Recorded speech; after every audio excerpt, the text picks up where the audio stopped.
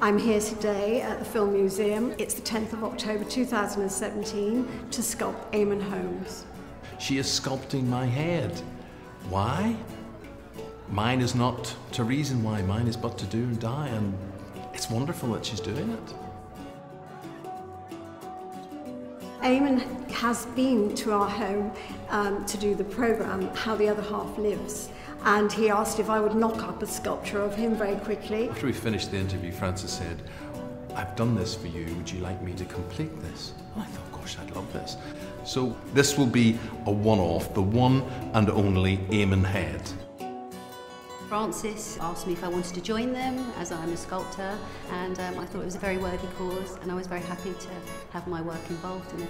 I tend to exhibit alongside my mum a lot of the time when I can, and you know, it works well. My name is Jonathan Sands, I'm Chief Executive of the London Film Museum. We're hosting Frances and colleagues for this special exhibition in support of Gesher. Jonathan really wanted to support that charity. And then I knew that I had to finish Eamon's head, so I put two and two together and I sort of thought it would all work well. He was completely taken by the school and the idea and the passion with which Sarah and I had given to setting the school up. Gesher is a new primary school for children with autism, and we're hoping to help a lot of children through various different innovative techniques and therapies to give them the best start in life. We're very much excited to see that progressed into something bricks and mortar and really come to fruition. I think we've all got a duty to ourselves as well as other people to give back to society. Opening new schools and helping people is an important thing. So this is a good way of doing it and of raising money. I never get used to it. It's always nerve-wracking because it's in front of lots of people, but I have done so many. And the reason that I love doing it is, first of all, I'm doing it for charities always. Secondly, it makes me realise how much I can produce if I'm positive to others. I'm supposed to keep quiet while she sculpts, but I won't. And I think she's cool with that because she just wants to get a bit of personality in there as well. He's got quite an interesting face because I found it quite hard to capture actually, because I guess just some faces I guess are harder than others. I think he's got a very friendly face. It's soft, and I think he'll be fun to do. Is she going to have enough clay for my head? Because there are those who would say, I've got a big head. And Frances has proven that. She's absolutely, you see the size of that head.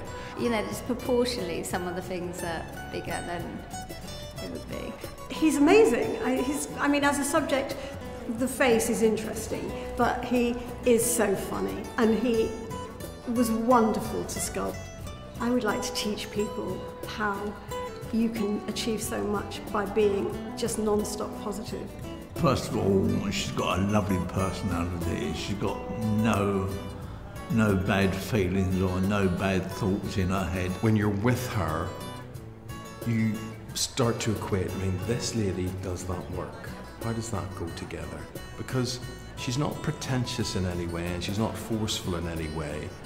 But my goodness me, when you talk to her, you realise what an amazing talent that she possesses. She's very passionate, very kind, very giving of herself and her time, and she's really interested in finding out more about the school and the challenges that our children have, which is wonderful.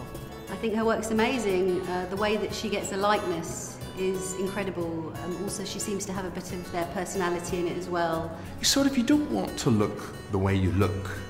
You want to look, yes, you would like it to be flattering, but you want to recognise yourself or characteristics of yourself there.